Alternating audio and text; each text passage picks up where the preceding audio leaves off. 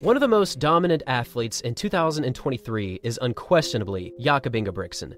This man has been the absolute king of middle distance running, and nobody has really gotten close to his greatness this season. At the 2023 Diamond League meeting in Silesia, Poland, we once again saw an absolute masterclass from Jakob Ingebrigtsen. In this race, he set a new continental record and now became the fourth fastest men's 1500 athlete of all time, clocking a magnificent time of 3 minutes 27.14 seconds, which now places him just ahead of Noureddin Morsali from Algeria.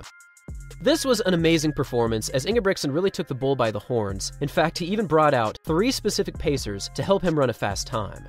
This is really a big attempt for Jakob Ingebrigtsen to get closer and perhaps under the 3 minute and 27 second barrier. But what really impressed me about this race was not just how far he was ahead of everyone else, but how he paced this race. As you can see, over the first few laps, the pacers were about a second in front of him, and even though it must have been enticing at the time, Ingebrigtsen stayed back and stayed disciplined. And when we take a closer look at this man's splits, we can see that he was on a mission of insane consistency, and he clearly knew what he was doing. Through the opening 400, he hit a time of 55.8. Through the 800 meters, he ran a time of 151.6. Through the 1200 meters, he was at 246.9. And of course, by 1500, he finished at 327.14. However, just take a look at this 100-meter breakdown, because it is practically a consistent raising of the pace all the way through the finish line. Through the opening 400, he was right around 14 seconds per 100 split. And then through the next 400, he was close to 14, and then he was also at 13.8 through the 800. Through the next 400, he went 13.9, 13.8, 13.8, 13.8. And for his final 300, check this out. This man went 13.5, 13.4, and he finished at 13.3 seconds. This is unreal pacing, and Ingebrigtsen has once again proven his masterclass level of greatness in this area, but what really makes me excited is knowing that he has been able to do this for a few years now. And this is clearly the type of split times that showcase even more potential, because it is crucial to run fairly consistent splits, but to be constantly accelerating all the way through the finish and still run the 4th fastest 1500 of all time is just legendary.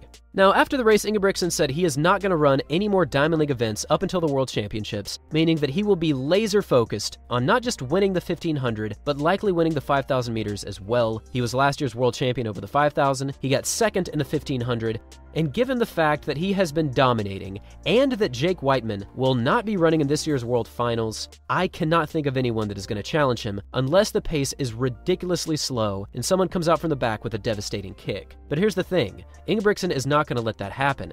He is a true master of pacing, and he even had the confidence in himself to say that even after the pacers drop out up front, he essentially becomes the pacer, and even at that point, nobody can catch him.